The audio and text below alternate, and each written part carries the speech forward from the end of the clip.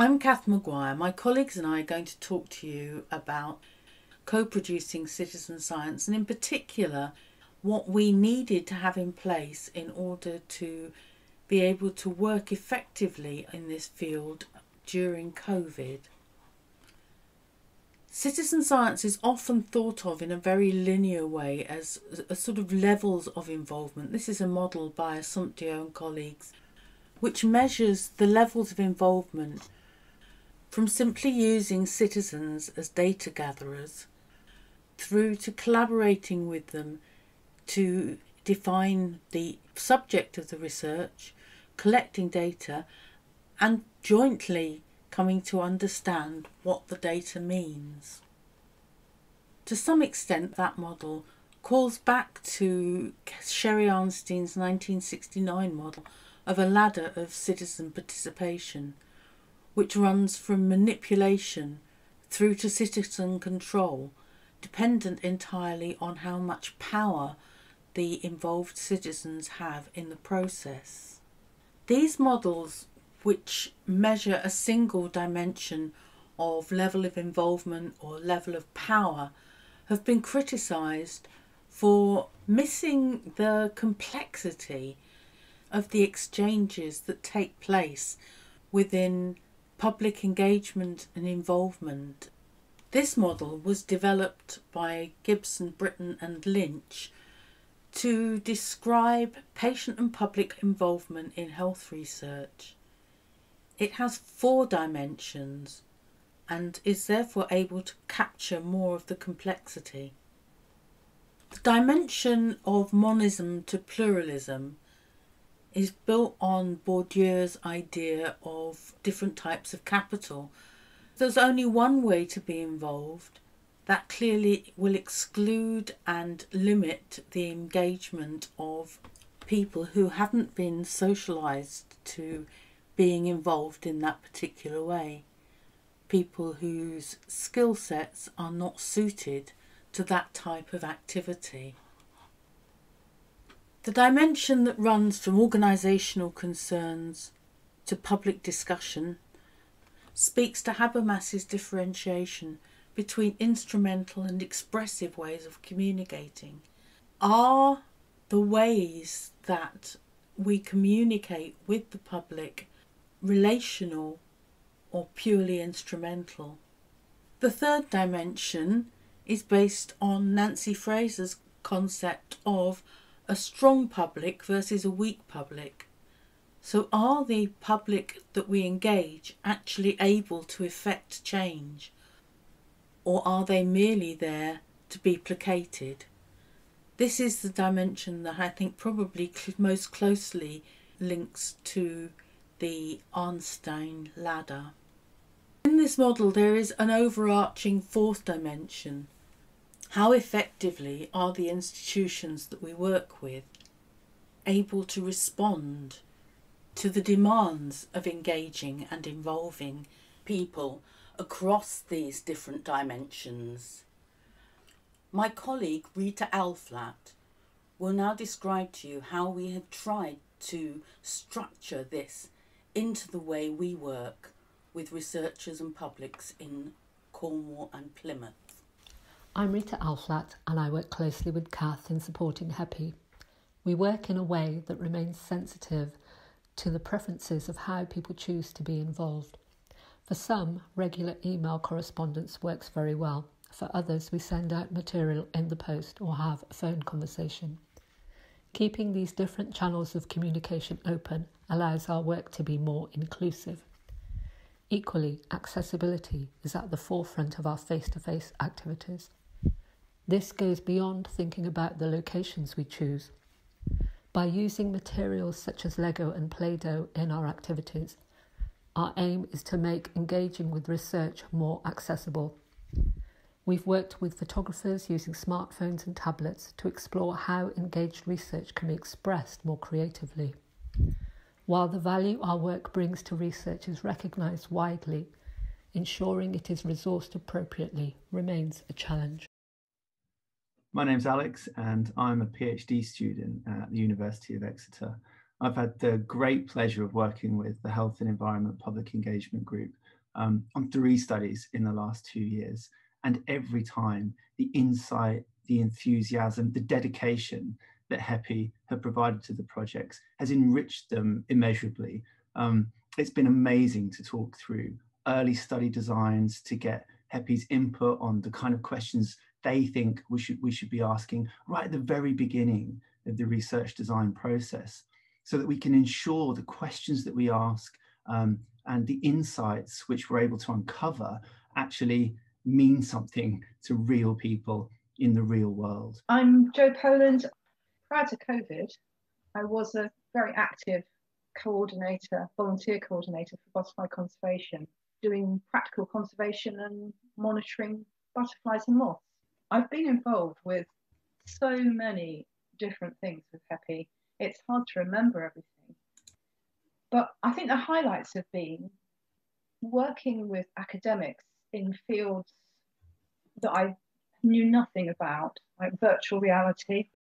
Done lots of work outside with community groups in areas where, with children and young people and adults who don't experience nature normally in the way that one would possibly expect from people living in Cornwall. I respond to things a lot that are sent to us online. That's one of the benefits of HEPE. You don't have to be at every meeting or at every interaction. You can just dip in and out, and nobody minds that. And I think that's one of its strengths. So if I get a moment and I've been sent something that one of the researchers wants feedback on, I can do it whenever I like. And I think that's a great benefit to me, because I can volunteer in a way that suits me. When COVID hit, it was really, really frustrating, like it was for everyone, to see everything that you'd got planned just come to a complete halt. And I was really worried about what would happen to HEPE, because I didn't see that we would necessarily be able to run it effectively without meeting each other physically. But I was proved to be very wrong. We started meeting very regularly, and different people came, different people contributed, things carried on. Kath has used the analogy of it, it's a room and we're in and out of it, and Zoom works just as well like that. But I do miss people, and I think perhaps in the future we would have a combination of meeting virtually and meeting physically. Hi there, my name's Carol Miller. I live in the glorious county of Cornwall, and I became involved in HEPE back in June of 2018. I find the subjects so interesting. From there, I had the opportunity to start going to conferences, co-presenting in respect of what HEPE is about, what HEPE does, and the interactions between research proposals and ongoing research within the University of Exeter, and sometimes further beyond that. I came away very inspired. Subsequently, there was a need for a couple of lay members on the University of Exeter's Medical School Ethics Committee just before the initial lockdown back in March last year. I proposed, if possible, to have the application forms and any other paperwork sent through to me, because I do have an ongoing eye condition, find it very difficult to read on the laptop. I was sent much stuff from the Ethics Committee and brought that to an online HEPE meeting. And from there, stuff is actually being sent out by post to me, and I think also some other members of HEPE. This has enabled me to be very much involved, continually to be involved with HEPE, and also to attend all the online ethics committee meetings. My name's Mike Kent. I'm a marine biologist, a former teacher. It was well into lockdown that I joined the group, and I think it helped all of us to retain some sort of social interaction. But we could do that in any type of Zoom meeting, but I think it had a purpose to it as well. And I think because it had a purpose, it had greater value. And you felt that you were still contributing, still producing, still taking part. So I like the fact that it was a mixed group of people from vastly different backgrounds with vastly different experiences that could make different contributions. I found that refreshing. We were involved in a number of different projects at that time, and each meeting you weren't quite sure what you were going to be confronted with. But I can remember some work on Alex Smalley's project, of course, on soundscapes and the importance of soundscapes, natural soundscapes to psychological well-being. And we started talking about various other things and various other projects. And we were talking about the harmful effects of social isolation during COVID-19. And then I think it evolved from that with inputs from everyone. So it was one of those things which is great because you aren't quite sure where the ideas came from. The particular citizen science project that we were looking at fits in quite nicely because of the Pulseth Marine Conservation Group that I'm involved in. And they are very much involved in conservation activities.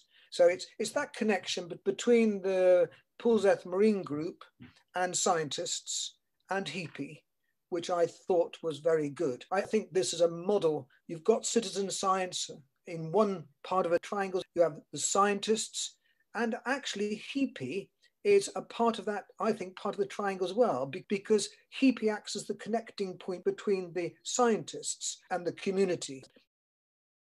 So there were multiple ways of HEPE members keeping in touch through the lockdown, by post, by email and by phone, as well as frequent online meetings, which replaced the previous pattern of quarterly meetings and half-day workshops. This not only provided researchers like Alex with forums in which to discuss their research ideas, the frequency of online meetings enabled different types of discussions that started to join the dots between projects researchers were bringing to the group and the interests the group had linked to their own community activities. From this, we co-produced this model of co-benefits of engaged research for communities, for individuals, and for science.